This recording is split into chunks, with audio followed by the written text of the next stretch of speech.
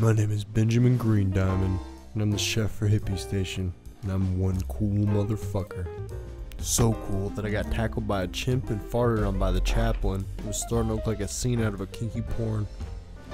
Me and the primate fought it out. I used my kitchen knife and the monkey used its teeth. And of course I was the victor. I dropped that son of a bitch. The chaplain swiped one of my kitchen knives and helped the monkey get away when it crawled in the hall. I then went back to slinging rat burgers.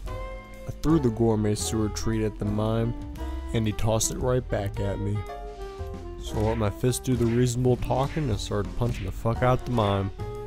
And he didn't take too kindly to this and started hitting me with the hatchet. I was able to disarm him quickly and grab that shit and run away with it. The mime wrote, "Can I make real food?" So I threw a fried rat burger at him, and it was thrown back. So I needed to make a change in my recipes. So I murdered a goat in a non-sacrificial way. I made some real food. You bet your ass I did.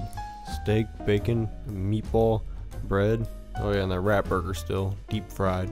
However, food could only distract me for so long. I had fantasies about being a captain with great power. In my daydreams as this captain figure known as Dick Van Spike, I would take nobody's shit. I even had a robot butler. Now that's power. Oh, with that guy who hit me with the foam arm blade, yeah, I cut both of his legs off. Participated in everybody's true favorite activity, which is killing a clown. I gunned him down as his mind buddy watched me. Being the condom I was, I committed more leg dismemberments. The mime was my last victim. I chased a strange-looking guy out of my office, but then bam, he blew me up. I snapped out of my thoughts, and then I came back to a guy trying to stun probe me. I got stunned by the trench coat wearing pussy. Good thing the bartender had my back as he put 2 shots into him.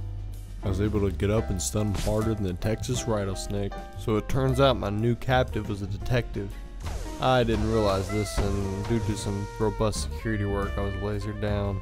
Lying on the ground in critical health. Only brought in because they thought I was a cultist and they needed to search me. When I was released out of custody, I was a new man, a new ass man. I acted on my urge to kill, and I chopped down a sleeping bookworm. I was roaming the halls and I peeped into the HOP's office. There were a lot of people standing in there. Jesus Christ, it sounded like the battle of the century, and I was just standing out here and missing out on it. Being the bloody purple-faced man that I am, I want to get in on this action. So I walk right in front of the crossfire. Damn, I get lit up and burnt up real fast. Shit goes dark in no time.